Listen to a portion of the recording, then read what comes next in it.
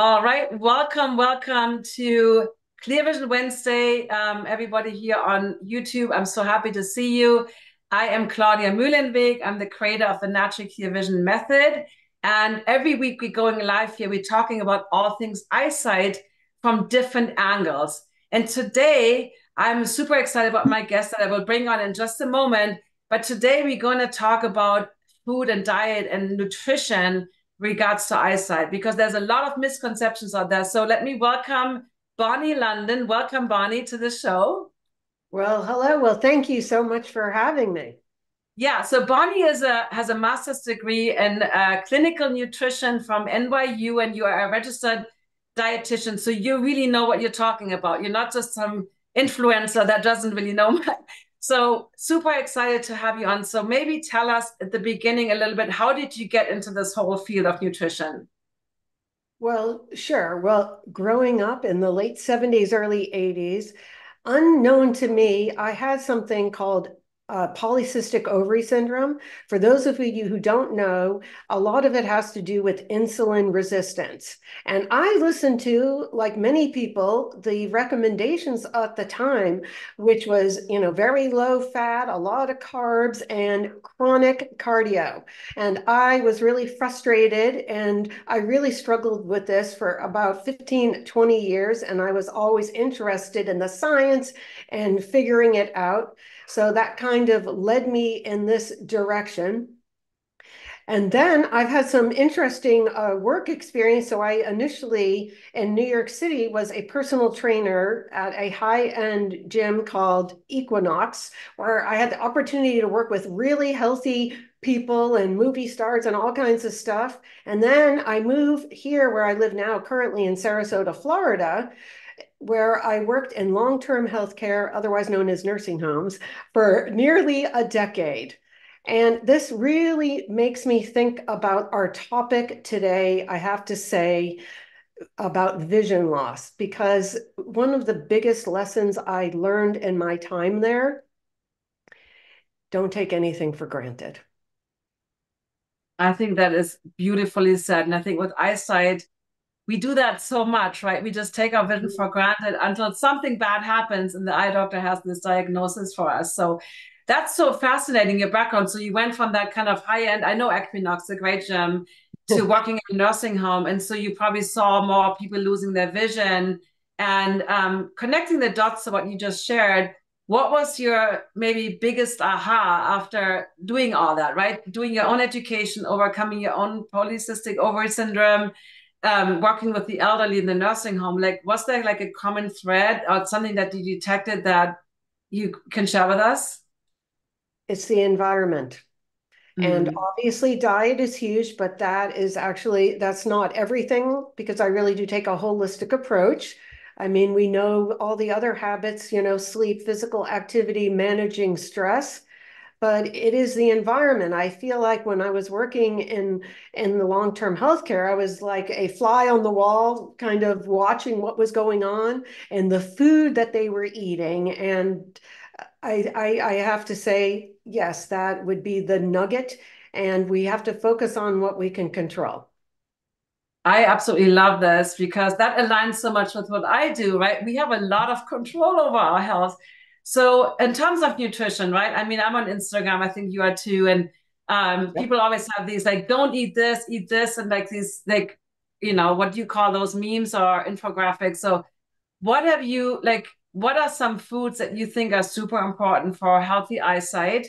And what are some things that we should definitely avoid? Just to kind of with the caveat that maybe it's not the same for everybody, That's just my own personal Sure. experience. Well, first, I want to own that I am an omnivore because I really want to say that I do think that is important as you are looking for advice from an expert. Not that the advice could be slanted, but I think it is good to know that people are going to defend kind of their way of eating. That being said, I mean, I think it is really the most important thing is to think about the foods we're trying to get in, although there are a couple I'm going to mention that we want to try to eliminate as much as possible. So number one on the list would be protein from whole sources. So obviously, if you eat animals, we have to look high quality. Like it's not just what you're eating. You need to think about what was that animal fed. We cannot be perfect about this, but our food supply has changed so dramatically. But the word is out there that consuming enough protein for every cell in our body, including our eyesight, is really, really critical. And of course, if you're doing plants, you just need to make sure, obviously, that you have a well balanced approach to that as well. And then after that, I would say fat is the next macronutrient that we want to consider. Now, this is a really important subject, which Claudia and I actually touched upon before we recorded today, because unfortunately, there has been a major change in our food supply over about 150 years. And this has everything to do with vision. So what I am talking about is the shift from very, very healthy, naturally occurring omega-3s that used to be the main part of our diet before, as far as those essential fatty acids. And I'm sure a lot of you also, I mean, a lot of ophthalmologists will recommend their patients to be taking this even for dry eyes and all of that. But what I want to shed light on, if you're not aware of, is that our entire food supply has really been inundated with all of these so-called healthier vegetable seed oils. So what I'm talking about is canola oil, corn oil, safflower oil, sunflower, just to name a few. And to me, the main problem is that these are made in industry. So they are rancid and oxidized. And this doctor that I had interviewed myself, he is an ophthalmologist who really has spent a tremendous amount of work connecting this with macular degeneration and arguably other vision issues as well. So again, we're not going to avoid everything that we know may not be the best in our diet, but I think if we can try to look for those oils. And it's not just that people are putting it on their food. What I like to say, it's in everything. It's in salad dressing. You think you're eating a healthy salad with vegetables, and oh, and then my other big concern is dining out because it's cheap. What are they cooking your healthy vegetables in or your protein in or something, right? So I think that this is questions that you should really ask. And again, we are not going to avoid these oils. It's impossible.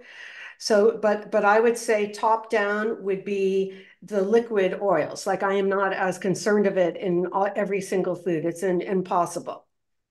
Now, the next major change that has happened as a food to try to not have so much of would be the high fructose corn syrup. So I want to differentiate between fructose that naturally occurs in fruit, which I still think there is many, many benefits. And certainly thinking about vision, I mean, berries, cherries, all the ones with the bright colors, absolutely. What I am talking about, of course, would be juicing.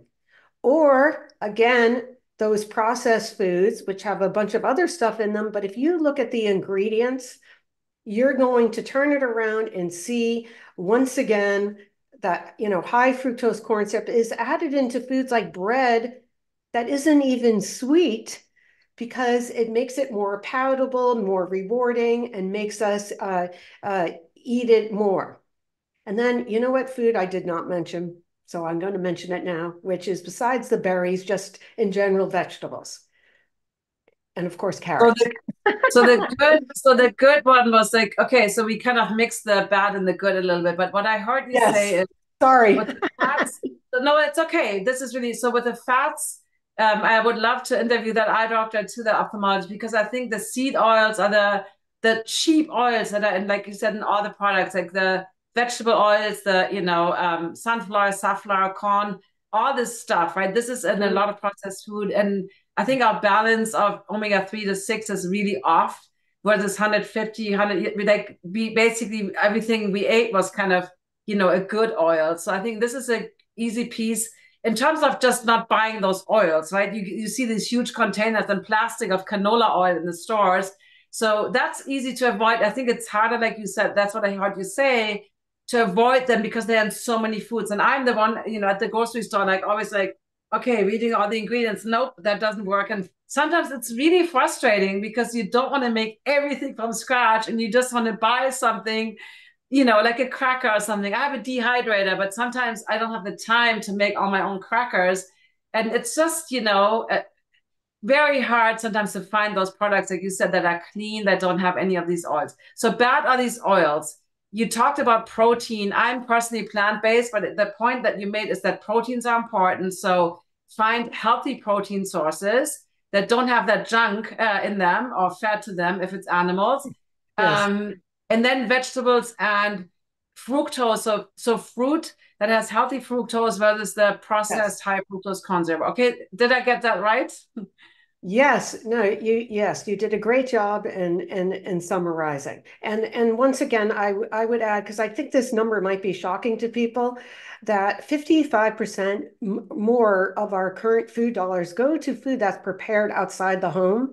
And often I will have people that come to see me who think they're getting the healthy bagged salad at the grocery store with the pocket dressing. And if you turn around and look at those ingredients, just my advice, do not look at the front of the container. Just always turn it around and see what's in there would be my advice. I mean, we don't have to go crazy, but I think by making some of these small changes over time, you are just going to feel so much better. And absolutely, I believe that this also will help with the vision. So here's a little thing that, obviously a lot of people I work with have problems reading small print, right? And before we start working together and they are able to read small print, sometimes I just say, as a little cheat, because I don't want you to be held back by not reading the ingredients. You can always snap a photo with your phone of the thing, and then, just as a way to kind of read the label if you really want to, and it's really small. So that's a little cheat. You just said something about dining out. I think that's also a really important point. So you talked about, we know that the hamburger and the French fries from McDonald's are bad. We know that. But you pointed out, first of all, even if I get my own lunch at the grocery store and I buy the bagged salad with a little dressing or the little boxed plastic thingy, the dressing is, first of all, the plastic is not good, but also the dressing. But what about restaurants? Let me tell you quickly, my personal experience, that there's always way too much fat on these things. It's like swimming in oil, and a lot of times a lot of salt. So what are there any tips for like eating out? Because we all enjoy a nice meal out, maybe with the family. We don't want to be the person who's always like me bringing my own little Tupperware, not to restaurants. But what about any tips when you go to a restaurant, no matter what kind, but like any tips that you can give us in terms of eating healthy when you go to a restaurant? Well, number one, again, I would pick out the protein. I always tell people to scan the menu before you go there. So at least you have some idea and you know what questions to ask. So first you got that settled. And then I mean if you have to, I tell my clients, to be honest, to tell them they're allergic. And so get the vegetable steam, get real olive oil, bring me the dressing on the side, Mhm. or real butter. So as much as you can. I mean, it is a challenge. Obviously, finer restaurants are going to use better ingredients, but we want to have the ability, flexibility to go wherever with our friends and just and make the best choices. So those would be the big things of what they're cooking in. So obviously, which you're not eating anyways, French fries are like an absolute like no. So those are really good tips. I do that same thing. I actually always scan the menu ahead of time. And one reason is because I am gluten-free and plant-based. And a lot of times, I have to see this, do they even have something? But I love your tips. So, getting vegetables steamed. It's like I think here's the thing. I think, let me know what you think about this, Bonnie, because I think your moniker or that is like health rebel, right? Or rebel, what do you, Healthy Rebels is the healthy name rebel. of my, yes. And underneath it, this is my book coming up. It says, Live Well, Lose Weight, Defy a World That Makes Us Fat. because that is like I'm saying, I feel like it's our environment. I mean, look around 50 years ago, we would be thin and healthy and we didn't have these issues that we currently are struggling with. And of course it's not just vision, it's everything else, but everything is connected. Yeah. Yep. You're absolutely right. Eyes, and I always say it's not about this. This is attached to everything else in the body. I Yes. love the healthy rabbit. I think this is I absolutely love that because, maybe my mom would always say, what do you eat? Like, why do you have to be so complicated when we eat out? And I'm like, I'm the healthy rebel. I stand up for myself. I want to see well. I want to be healthy. And if I'm the inconvenient person, that so be it, right? But I also, so I totally love that because we do have to stand up for ourselves. Because otherwise, we are that, what is it in Harry and Sally, I think, in that movie where she's like, oh God, she's the mom of this and this and this. But I Yeah. think it's important that we, and sometimes educating people on the way. But So do you have a good story? Do you have a story about you work, you obviously work with lots and lots of clients. Do you have a story where you felt like that them changing their diet really helped them with their vision? yes, I actually have one story that it was quite dramatic and I was surprised myself. So he came to me just because, in his words, he felt that he was fat. Okay. He was about his late 70s. And he proceeded to really follow along with my diet recommendations, which I would also say I'm very much into a low carbohydrate Mediterranean style if I would give a name to the diet that I prescribe, but certainly low carbs for sure. So he lost 50 pounds, and sure enough, he went back to his doctor. He had macular degeneration, the kind that you would get the shots, and the doctor said he no longer needed them. That is I was like, absolutely amazing. I I, mean, that's amazing, Bonnie. So basically those mhm, shots, and by the way, the shots, we talked about it last month on my show on AMD, okay. they don't actually improve anything. First of all, they're aggravating. They just stop the decline. So he didn't need the shots anymore. So that's really incredible. So he said he came from the belly fat or you Yes. know, I love because at the end of the day, it doesn't matter what gets us to the thing to make a change. The key thing is that we have, um, awesome. Anything else? Do you have any other Well, stories? I, I would just say that, many people do come to me because they are troubled perhaps by belly fat, especially after a certain age. But the amazing thing is that they realize how it impacts positively every area of their life. And so I guess my message is that we do understand now, although we have doctors for every different specialty known to man right now, every single part of the body is connected. So yes, having now belly fat, a more technical term I want to say would be called visceral fat, which is very inflammatory and really does indicate something, again, insulin resistance, which, as I mentioned, I am familiar with. But this actually impacts, I mean, the small vessels in your eyes, everything. I mean, we know, diabetic retinopathy. I mean, it just makes sense that it all goes together. So that's what I would You're say. absolutely on spot. I think, like you said earlier, we take our eyes for granted, and a lot of times we Mhm. don't connect the eyes to like our heart health, like diabetes, all these other things that we have going on. So I would love to ask you this because we have so much nutrition information out there right now, right? It's literally bombarding us, and there's this camp and this camp, and you touched on that a little bit in the beginning. But how do you guide your clients to distinguish between helpful advice, right? And what are just trends that might not actually offer any benefits to them? Well, first of all, you need to look who is giving the advice. What are their credentials? What is their lifestyle like? Who have they worked with? And does it make sense? Like, just because, like, a lot of clients that come to me, let's just say, are middle-aged women, if a 30-year-old young guy who's in fantastic shape with a six pack is doing some intermittent fasting, it might not work for you. It might not be the same thing. That being said, and so I mean, I listen to many people myself. I do get a lot of information, but I mean, and obviously, when things are repeatable or if they have research that backs it up, because anyone can say anything now. That's the problem. And I think keep it simple.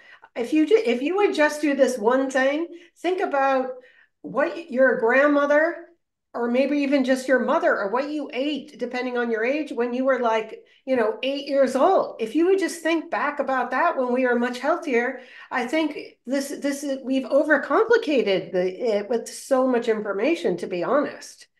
What do you think about portions? Because I've seen these graphics where, the kind of the bowl of spaghetti, let's say, whatever we ate in the 70s compared to what we eat now. And especially in the US, I mean, I'm from Germany. And when I moved here, like everything, the fridges are twice as big or three times as big, the containers are three times as big. I was like, so it's so what do you think about that idea? I know in Japan, I forgot that they call it, but that idea of 80% full. So what do you think about that in terms of like, Well, so what I do, which I think is, I mean, it seems to work really great and it's a much easier way to think about all this. I don't have people count calories at all.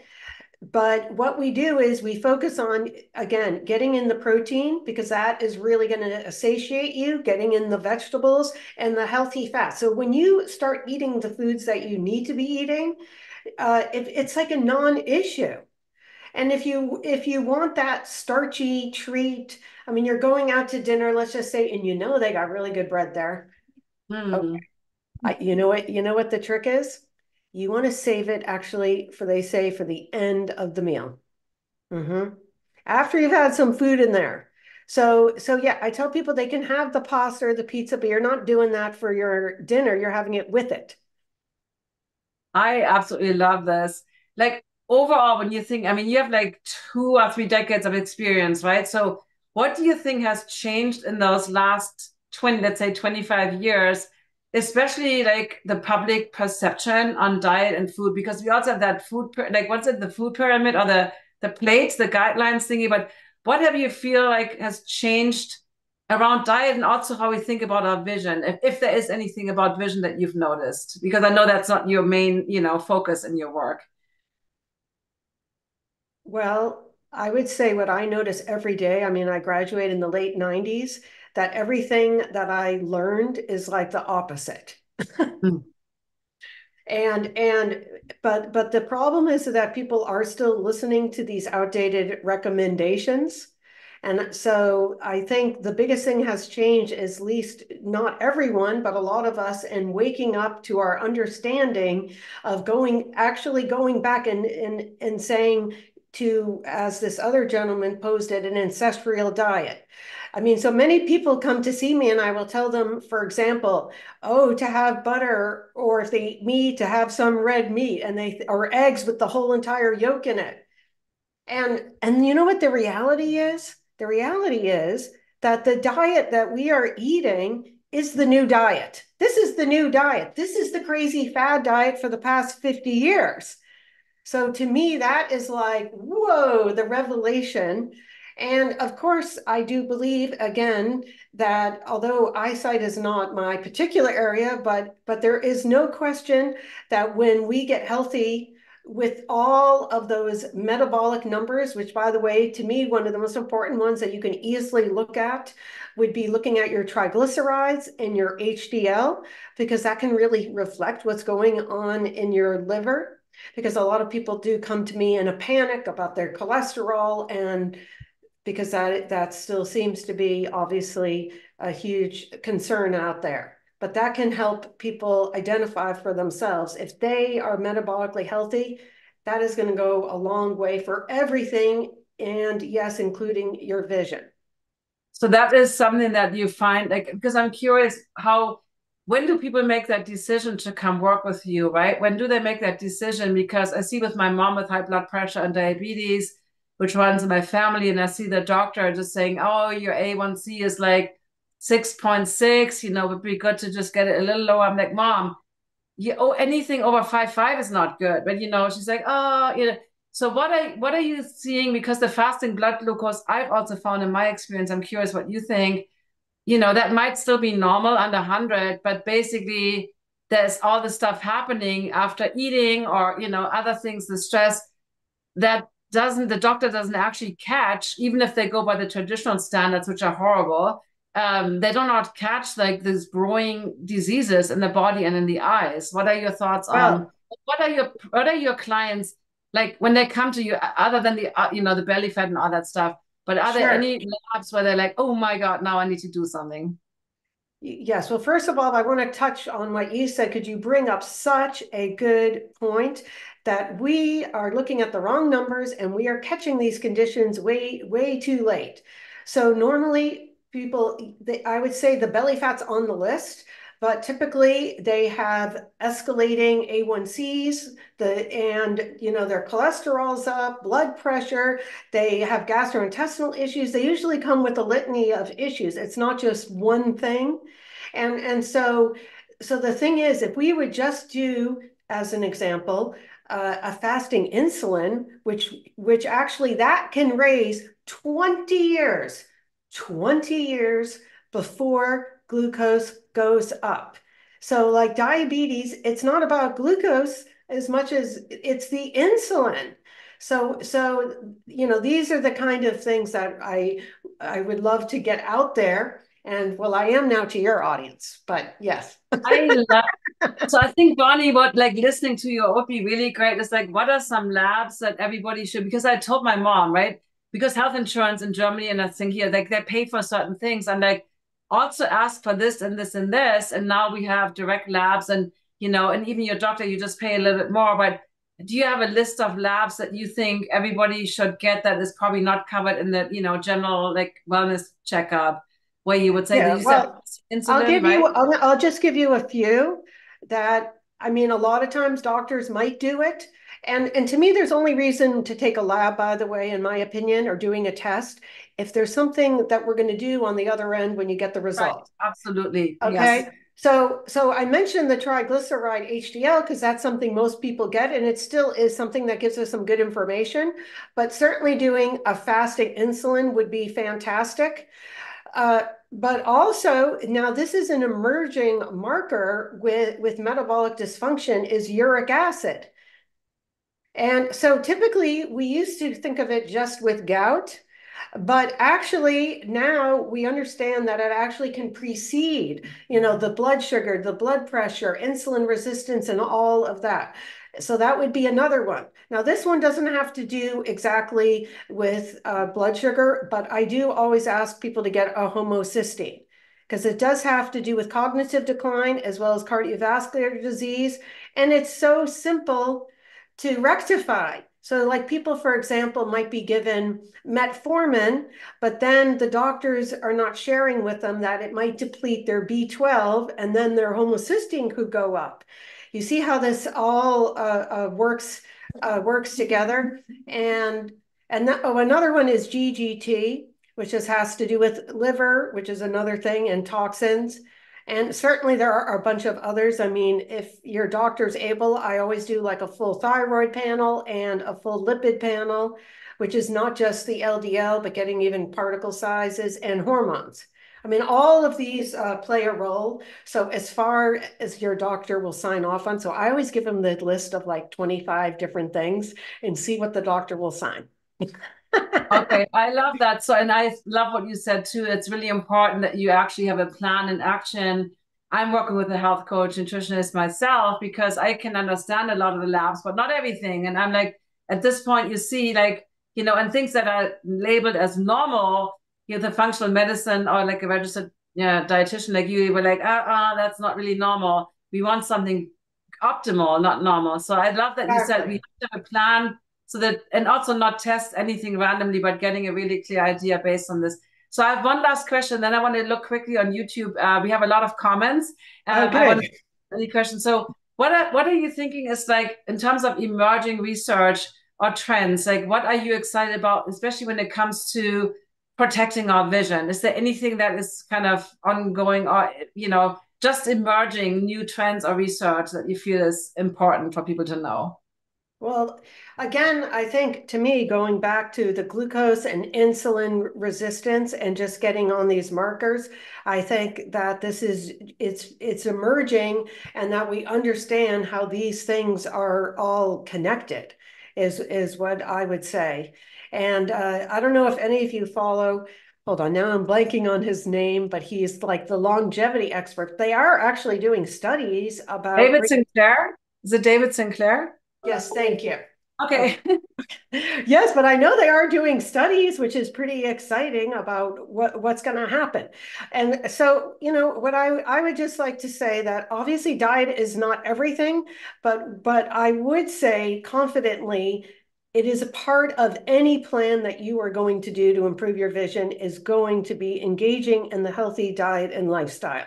And then just one more little thing I wanted to add, because this is very inexpensive and I think it's really, really helpful, is getting a body composition test, because that'll also give you a very helpful indication, because we have something out there called TOFI, if you ever heard of it, which people who are their normal weight, they're thin on the outside, but maybe fat on the inside. So then we can pick up on those people. Kofi? Yeah, TOFI, thin outside, fat inside. Oh, I know. I've never heard that. Okay, I learned something new. So we have a few questions on YouTube. Let me look. One is about bread. Like I know you said very low carbs, but if somebody wants to eat bread, what is the best one? And then also, what about sprouted bread? Uh, Yes, I would definitely agree with sprouted bread as being a better option. Or else I recommend, I mean, obviously we're just taking that someone's, not gluten free, because that's a whole nother discussion. But I still do recommend, if you can get like homemade, and a lot of bakeries, I buy it here all the time, sourdough bread or rye bread. And then, yeah, sprouted is great because there are anti-nutrients in a lot of the grains, so the sprouting can actually help out a lot. Okay, that is great. Somebody was asking about fasting insulin test. You need to be fasted for 12 hours. I think so, right? That's yeah, we can. That's a question. Well, how long do you have to be fasted for that? Yeah, I believe it's just 12 hours. Yeah, yeah. I don't see any. I mean, lots of people said they make their own dressings, and Oh, like good. people watching this stuff is, we talked about it earlier. We already attract the people, They're that are healthy. kind of on that leading. We are like the health rebels, rebel health. No, what was the I healthy mean, rebels? listen, bravo to your entire group, because anyone that would even think about working on their vision themselves, I think it does speak to that they are a certain group of people. Yeah. One last question I see here is homocysteine. What reason did Bonnie say that testing homocysteine is connected to, or what is that connected to? Well, I am not sure if it being connected to specifically vision, but it is connected to risk factors for cognitive issues as well as cardiovascular disease. And the thing is, it's not expensive and it's so simple to help by giving someone some B and folate, basically. So that's it. I Isn't that just also connected to stress? Homocysteine, isn't that like an expression of stress, elevated stress, or am I mixing that up? not, yeah, I don't think so, but that is another marker actually that I didn't mention, which is C-reactive protein, because we want to look at the markers of inflammation in our body. Again, just thinking about vision, I mean, it doesn't just, like I always talk about stress with people, as I'm sure you do too. It doesn't stay in your head. I mean, it actually communicates with every cell in your body. And I've actually heard of people with their vision and it coming back after they had like a life-altering experience, because that's how intense this can be. Absolutely. Stress is really what I call the root cause of, lots of vision problems. And stress, Oh, obviously, has oh, mental, yes. physical, and spiritual, emotional levels. It's not, Yes. I think there was what, okay, really quick before we close this. So the gluten, you said that's a whole nother topic. And if that's too long, I have to have you back. But what are your thoughts? Because I am actually told, and I've noticed that myself, that I need to stay off gluten. I got off gluten a little bit last year in Europe, and sure enough, I had some symptoms. So, what are your thoughts Well, on this? what I would say is that it has been proven, but in research that every single human being gets a little bit of intestinal permeability from consuming gluten. That does not mean that everyone needs to be gluten-free, but I certainly do recommend limiting it and not doing how many people in our country, which I know it's not your audience, but I'm just mentioning, breakfast, lunch, and dinner. Okay, but the other issue, which is specific, unfortunately, to the United States, is that these grains even are sprayed with all of the glyphosate, which I think we are just beginning to appreciate how these compounds are impacting our health. So that would be my other thing about gluten. So I basically do recommend gluten-free most of the time for every person that comes in my office. Okay, that's good to know because being from Germany, right? I mean, we are known for our bread and our beer and sauerkraut. And obviously I ate lot. I mean, we have amazing bread. I mean, but yeah, giving that up in a way, I actually appreciate it now because I have healthy alternatives that are super delicious. And I don't really do gluten-free bread itself. I just, that's a whole nother discussion, like you said. But I think it doesn't mean that you have to suffer. You just have to learn, right? Is that you have to just learn how to make healthy alternatives that are delicious, right? Right. That was like, thank you. Anything you want to add to the whole thing we talked about? So we have to remember, just to summarize what you said, the eyes are part of the whole thing, so we cannot just separate the eyeballs, right? Like this. Right. You talked about inflammation. That inflammation is really the root, like that is really connected to a lot of these diseases. And that the trends in nutrition are, can you repeat that? Like just so you're doing a better job than I do in terms of like, we've now realized what is the newest science saying about food? Well, I think we are appreciating of because we're in an epidemic now of not just obesity, but currently to their latest numbers, about 92% of the entire country has some sort of metabolic dysfunction. So I Wow. think we realize this is a wake-up call. We need to do something different. And so the numbers with the vision that this, if you look at the numbers of people being diagnosed with issues, it has gone along with Oh all yeah. of these metabolic issues. So to me, it just makes sense that this is what to focus on, because of course what we didn't talk about was just any of the specific nutrients that we know could be beneficial for eyesight, that are different compounds that are in vegetables or in sockeye salmon. But obviously, to me, the biggest nut to crack that we talked about today would be getting underneath that metabolic dysfunction and working on your health. So thank you so much, Bonnie. And I think I want everybody to know how they can work with you because what I learned for myself is that, medical doctors are not trained in nutrition.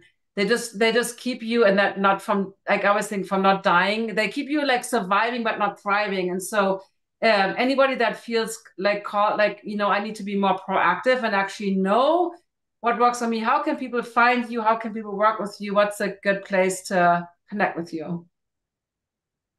Well, I don't know if you want me to give my number, but it's No, no, it's no, no. We don't do that. That would be okay. So crazy. it's londonwellness.net, but I also want to mention, because I think you did share it with your audience, that I did spend quite a bit of time putting together a dining out cheat guide that reviews in much more detail of what I discussed today. So then on there you would be getting all of my information as far as being able to connect up with me.